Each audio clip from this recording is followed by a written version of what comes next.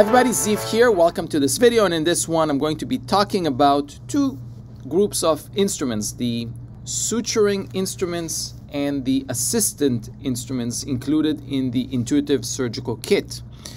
In the previous videos we talked about the 6 different incision and flap instruments. We talked about the osseous instruments. We talked about the bone grafting instruments. And the two last groups of instruments are suturing instruments and assistant instruments. Each group has 3 critical tools, starting with suturing. First instrument, cotton pliers. We call it stitch 1. That's to hold tissue and delicate structure. They're lightly serrated. Instrument number 2 is the castro viejo, which is my preferred needle holder. It has a locking mechanism that with one click locks in the needle, and with another press it releases the needle. Very important for accurate and precise suturing. And instrument number 3 are the curved scissors. Suturing instruments stitch 1, stitch 2, and stitch 3.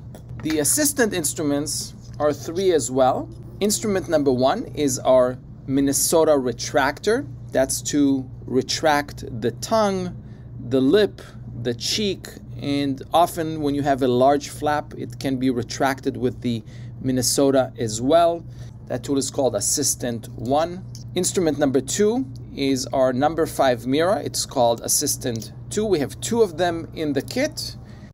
We use mirrors all the time in surgery, mostly for retraction. We don't do surgeries indirectly through a mirror, or it would be rather rare, but we use mirrors to retract the lip, the cheek, the tongue, protect different structures, and therefore we have 2 of them in the kit, one for my use, one for the assistant's use.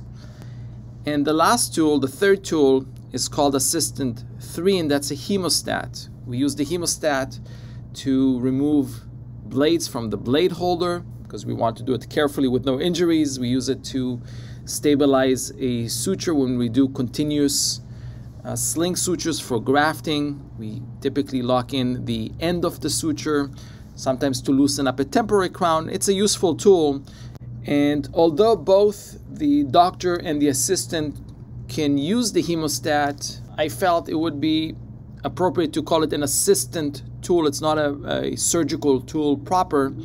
It's meant to assist us with the different things we're doing during surgery.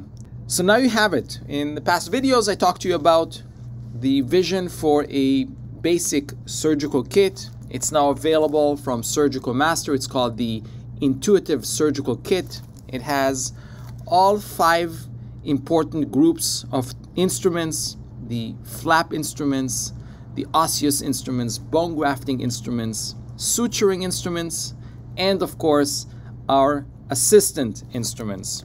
And I designed this kit with the logic and simplicity of a periodontist. That's me. I wanted to keep things simple, organized, so you don't have to struggle with overwhelm or confusion. There are enough things out there that are overwhelming and confusing. Let's not make it the case for surgical instruments. It's also color-coded, so your assistant immediately knows which instruments to use. For example, the flap instruments are black, the osseous instruments are blue, bone grafting instruments are beautiful gold, the suturing instruments are shiny silver, and the assistant instruments are matte silver. So I feel like this is also a very beautiful kit. There are enough ugly things out there in the world. We wanted to make this kit also nice to look at, fun to utilize, and more than anything, practical and intuitive. I hope you enjoyed these videos. I hope I created some clarity for you when it comes to surgical instrumentation. Remember that in order to be successful in surgery, you need the knowledge, you need the information. That's not enough. You need to be clear about it. You need to have a fair amount of preparation, and you need to be using an excellent and trusted surgical kit. Take care.